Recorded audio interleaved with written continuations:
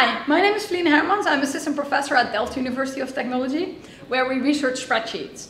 And one of the things we want to do with spreadsheets is we really want to understand how they are structured. So what formulas are in there, but also how are the formulas connected? What formulas are central in the spreadsheet? How long is the longest path from the one end of the spreadsheet to the other? And we have a spreadsheet analysis tool for that. We used to use SQL as a backend, basically because I didn't think of what database to use. I just thought database, SQL. It's the same. I didn't think about it. I never saw other types of databases. So I needed to save my stuff. I used SQL. It went okay for a while. I mean, in the beginning it was all fine, but after a while, the complicated queries like what cells does this cell refer to transitively are pretty hard to express in SQL. And it kept getting more and more difficult.